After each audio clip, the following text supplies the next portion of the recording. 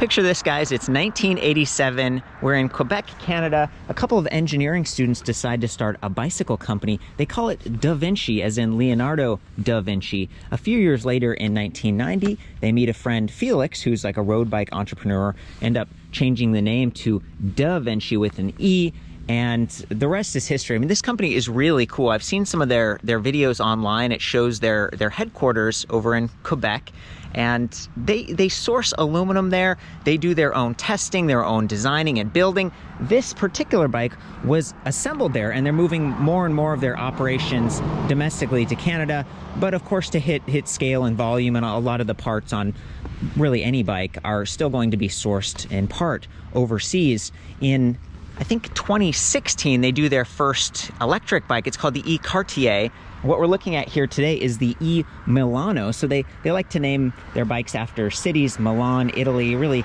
beautiful place. And this bike in particular is cool because it's using the Shimano battery pack and motor system. This is the E5000, very lightweight, efficient, quiet. And this thing has a standard Q factor, 68 millimeters, so it's more like a traditional bicycle. You can even see quick release on the rear and on the front, so performing wheel maintenance, maybe swapping out a tire tube, it's just a lot easier. The bike is very, very lightweight. It's like 47.5 pounds. The battery pack is only 5.7 pounds and about 5.5 pounds for the motor. So to me, this is a really exciting bike because it's more like a regular bicycle, and I'm here just in a neighborhood, but it does have hills. I'm going to do some tests, and this is where I would imagine people riding this thing. That said, it's still very, very capable if you want to set it up for maybe some of those rainy days. You can see we've got fender bosses right there and there.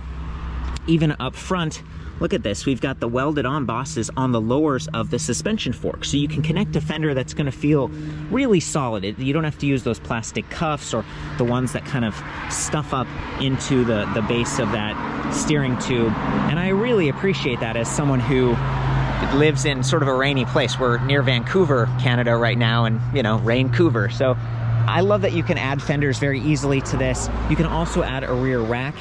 Got the mounting points set up for that.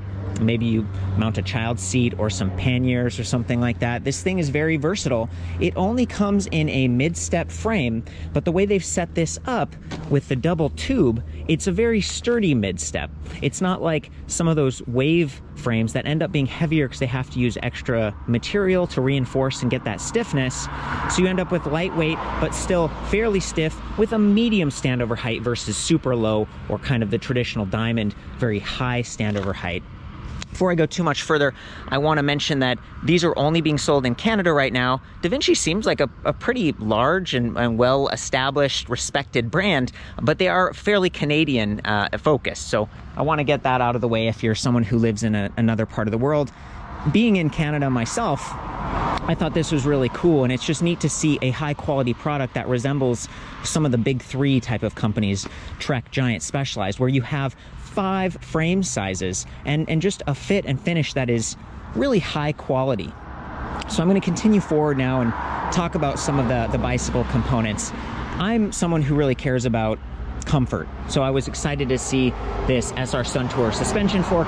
It's not super high-end. It's a spring suspension fork, so that adds a little bit of weight, and there's not a ton of adjustability. We just have these preload clickers. You want to tighten them in unison and preload the spring if you weigh a little bit more. I'm a fairly lightweight rider myself. I weigh like 135 pounds. I'm 5'9", and I'm on the medium-sized frame here. So for me, this is set up just fine, and I actually dialed down the preload so that I could get that nice travel we were talking about. 63 millimeters. These are 28 millimeter stanchions, steel, kind of standard. The black looks really nice. It's not frame matched, but with the black accents and their logo and everything, I think it still does look nice. If you're someone who is riding pretty regularly and maybe you have some back and neck sensitivity, I'm always calling out suspension seat posts as a nice option. Seems like people ride for longer distances and maybe at relatively a little bit higher speeds when they're on an electric bike. So this is 30.9 millimeters.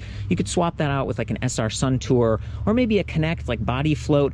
Lots of options these days, and seeing a little bit of a wider seat tube and seat post means you just have some more options. Fairly nice saddle here, but it is very active. This is actually Velo, even though it's co-branded here for Devinci, and you can just just see, it's almost a little bit more road inspired. That narrow nose right here, you're not gonna like chafe your thighs if you're actively pedaling this bike.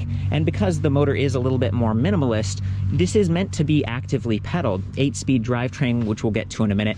And the wheel size here, so these are 700 by 50C, and that's a nice size. So 700, that's kind of the 28, 29, a little bit taller, gives you a lower attack angle. And then 50C, it's wider than a road bike. And we've got this hybrid tread here that gives you a little bit of traction if you go onto a cobblestone road or maybe a gravel trail. So I think this is really good. And there's still clearance for fenders. So I love that. I think they made a really good choice. The tire pressure rating on these is 50 to 80 PSI. So you can take it down a little bit if you're a lightweight guy like me, and you can get a little bit of comfort from the lower volume, but you will sacrifice some range when you do that. One trade-off with these tires is that they don't have reflective sidewalls, and they do not appear to have a puncture protection, so they're just kind of standard. The bike does not come with lights, but considering that you've got that reflective kind of shiny silver frame color, it feels like you'd still be kind of safe, and you could just get a helmet with lights or just some aftermarket lights. I already mentioned quick release, 100mm hub spacing up front, 135 in the rear, very standard. So that's sort of the width of the hubs themselves. And we've also got a quick release clamp here for the seat. If you are someone who rides in the city, you might want to swap these out with like locking hardware, but they are very convenient if you're just someone cruising around the neighborhood. It was interesting to see 175mm length crank arms, and these are Shimano specific. They interface with the Shimano Steps E5000 motor. Square tapered spindle, which is just kind of normal. The pedals, not my favorite actually. You see how they're not super wide? You're not gonna get quite as much traction. If it's a snowy day, the snow's just gonna push right through because of this just sharp metal surround, but this is steel, and you can see that it's already starting to like rust just a little bit. So this is a demo bike, and it doesn't have a kickstand, and I guess maybe the bike doesn't ship with a kickstand, which is a little bit of a bummer. I think this is a 40mm spacing, so you can mount one aftermarket, and it's tucked in, so hopefully you're not gonna kick it. It's in the right place, but I was sort of disappointed that it doesn't come with a kickstand. So back to the 175mm crank arms. It's a little bit longer than average. 170 is what I usually see, but with the taller wheels and maybe the multiple frame sizes, perhaps they have different crank arm lengths depending on the frame that you get. And then again, the pedals, fairly easy and cheap to swap out and upgrade if you want to do that at some point. We got the shield on the motor, and then another plastic shield below just to protect it. A little bit of dust and stuff getting in there, but for the most part, it's a fairly clean design, and I appreciate that the electric bike components are fairly low and centered on the frame, so you get good balance and better handling, low center of gravity.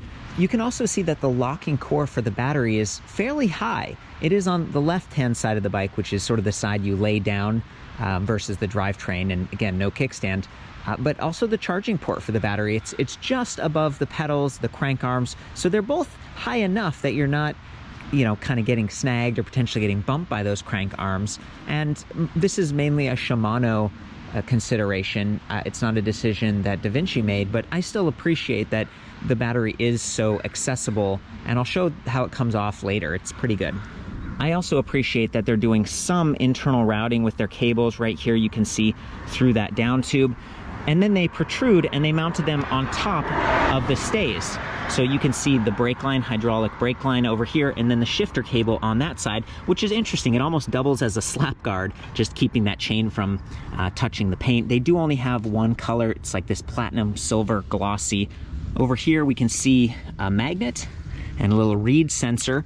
The motor is measuring pedal cadence, pedal torque, and rear wheel speed to be very dynamic. So it's going to give you motor output relative to your pedal input. 40 Newton meters of torque. It's rated at 250 watts nominal. Fairly standard. Shimano is a very traditional bicycle company. They don't make speed pedelec motors. They tend to be light, efficient.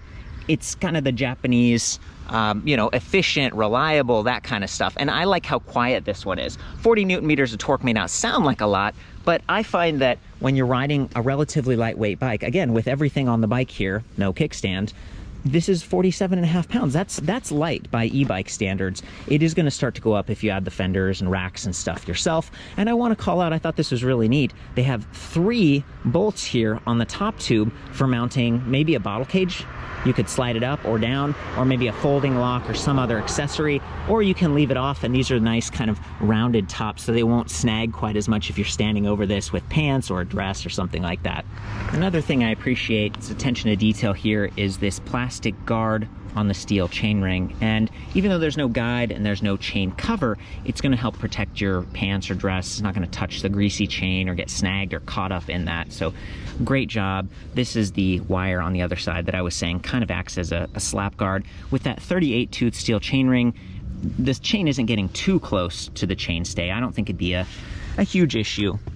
And then we can see the Shimano Acera derailleur with the 8-speed cassette. This is 11 to 34 tooth, decent spread, and you can see that 34 tooth extra big. That's going to help you get started or climb, which is again excellent given that this is more of an efficient motor versus like a super powerful type of thing. And on our way up to the handlebar, see another internally routed cable here, and that's for the display, which is pretty cool. Looking at the handlebar, there's a little bit of rise and back sweep. It's fairly straight. It's a little bit more high performance, kind of like the saddle, even though I would consider this sort of a hybrid bike. I noticed the grips they're like foam, but they have this bulge in the middle. They're like semi-ergonomic, and they are locking, so not going to twist on you. You can see that this bike's been laid down a couple times, and that plastic cap gets a little bit scuffed up, but well, you know, we're doing pretty well. 17-degree rise, 70mm stem, so it's not super long, and it's also not flat. It's a little bit up, and that's part of what gives you that upright, more comfort-oriented geometry.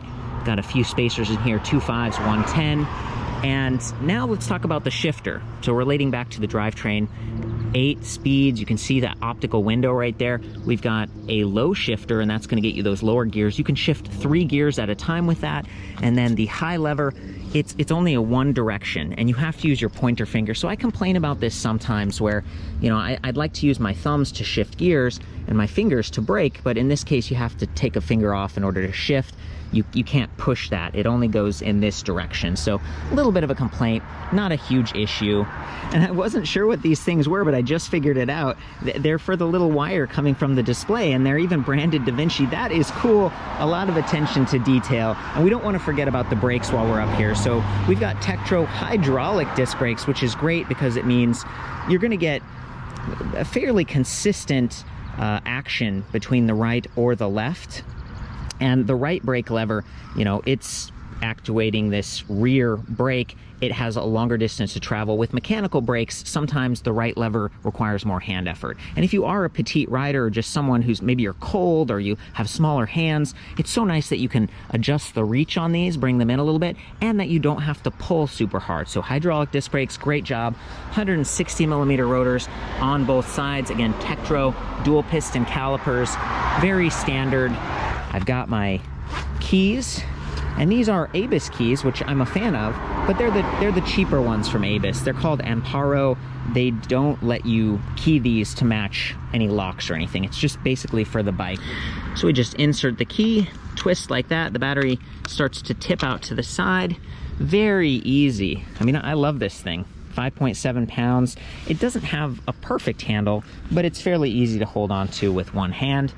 There's the frame, and the interface is really nice. We'll come over here and check out the charger. Very lightweight and compact.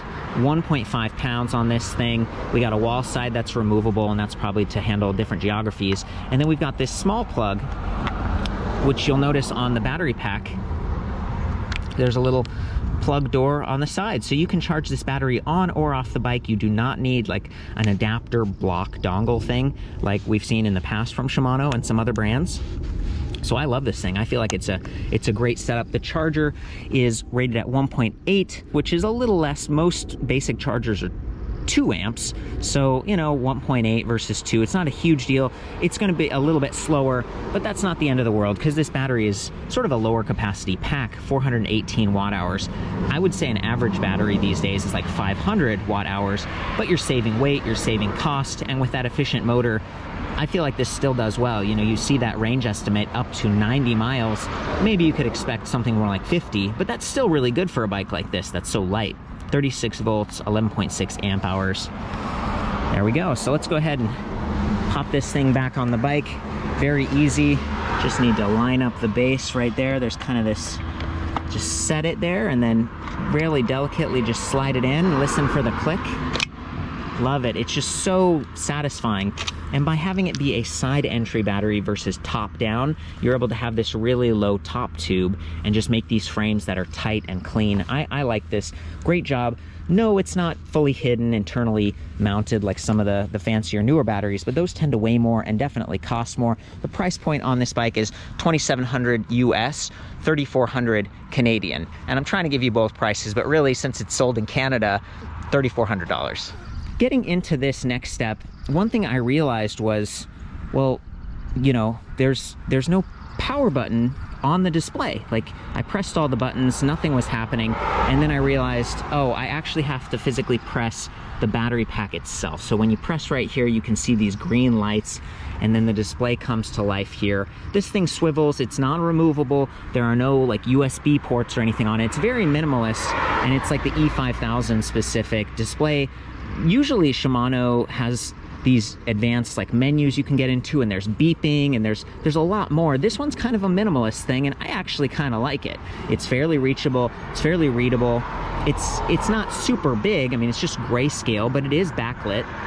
And we've only got a few readouts here. So we've got a battery charge level infographic with 5 dots. Each dot represents like 20%. So you can imagine being all the way down to that last dot and wondering, am I at 20% or am I at 0%? The good news is if you do run out of the battery, the bike's so efficient that it is fun to pedal even without assist. We've got speed here, it's set for kilometers per hour right now. And then in the right corner, we've got range, distance, odometer. And if we press this circle right here, it's going to cycle through these. So our odometer says 76, our range says nothing because we aren't in any assist right now, we're just regular bicycle.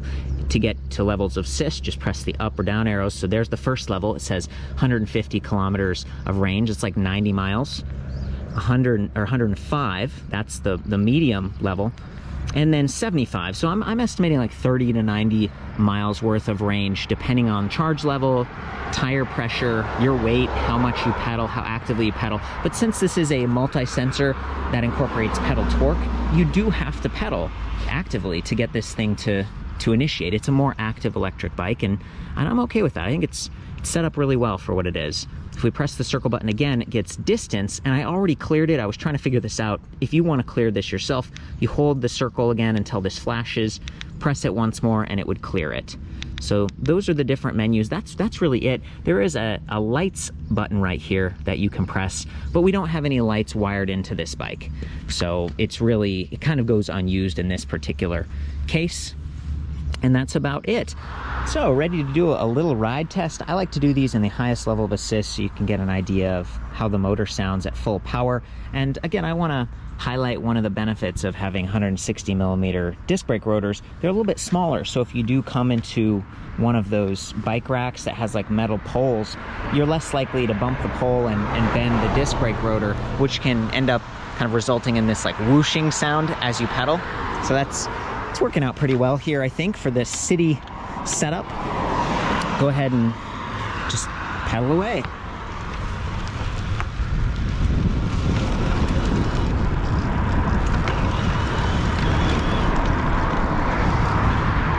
I know there are cars driving by, and really between them and just a little breeze, I really can't even hear the motor.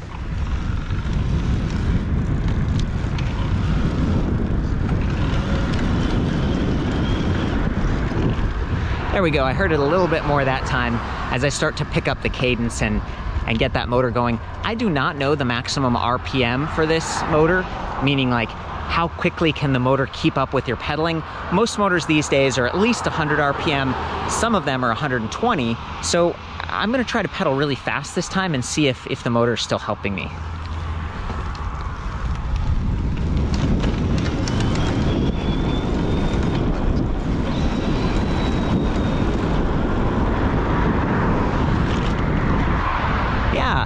Yeah, it felt like I was getting a little bit of help even at that faster pedal rate. And now here we're coming towards a hill. I'm not gonna switch gears, I'm just gonna try to climb up this thing. I am in the highest level of assist. We'll see how it goes. Again, I'm like in the second gear right now. I'm seated, feeling pretty comfortable. The saddle should really be higher for me, so I'm getting full leg extension, but I'm not feeling strain. It's very satisfying. And the motor picks up very quickly when you exert yourself and you have a little bit of torque going into the sensor. It just picks right up, even from standstill.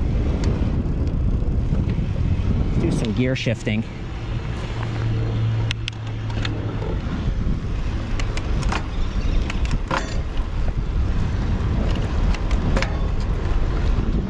Yeah, you know, Shimano all around, Japanese company, like I was saying. If you think about Toyota or something, fairly reliable, kind of conservative, and yeah, just efficient. This is a class 1 electric bike, meaning you get up to 20 miles per hour, 32 kilometers per hour. It's allowable on the highest number of trails and paths and stuff. And you can see this thing just blends in. It's not too aggressive or anything. Perfect bike for cruising around a beautiful neighborhood like this.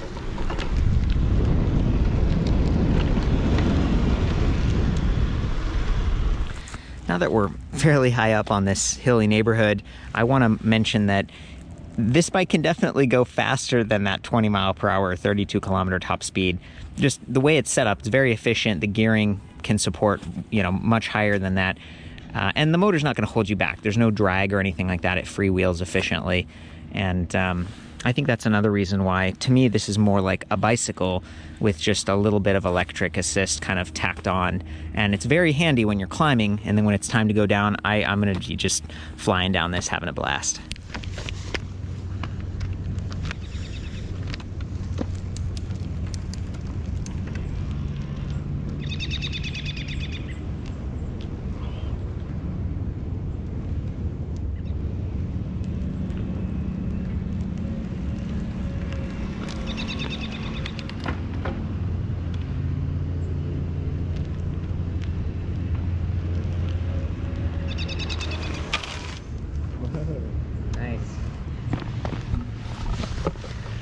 Just doing another little ride up the hill and almost did a little wheelie. You really feel a nice amount of torque from the motor because you're leveraging the drivetrain here. In the lowest gear, it feels like you have plenty of torque. When you switch up to the high gears, you're going to be working a little bit more. But again, active bike, active saddle, handlebars, efficient tires. That's just the way it's set up. And the brakes also worked well. I did a little stop test here, and no problem. I was skidding before I was losing any kind of traction or slowdown with the brakes themselves. Okay guys, from here you can see the drivetrain, 38 tooth steel chainring, 11 and 34 in the rear. I'm going to start out pedaling with no assist, and then I'm going to take it all the way up to the highest level of assist, just so you can hear the noise and also get a sense for, you know, this bike is easy to pedal just as a regular bicycle. And that's kind of a nice feeling after you get off some of the really heavy bikes these days.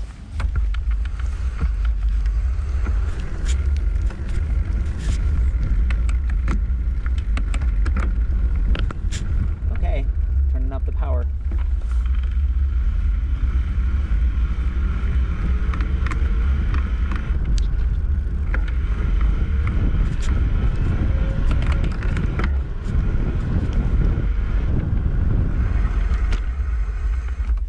you believe it? That's with the highest level of assist. And I think part of the reason it's so quiet is because I'm in a higher gear. Now I'm going to take it down to the lowest gear. I'm going to do the high RPM pedaling.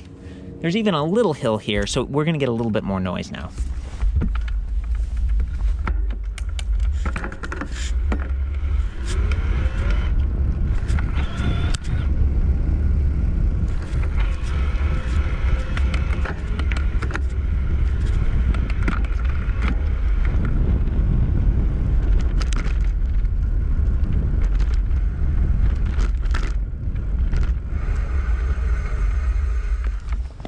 I just went off a curb, kind of bumped the camera a little bit. It's so quiet, you know, and that's because there's really no accessories here that are going to be rattling around.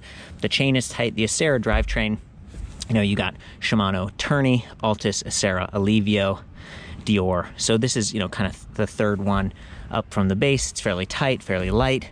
It's got a little barrel adjuster, so you can fine tune this without using any tools as you get cable bedding in over time.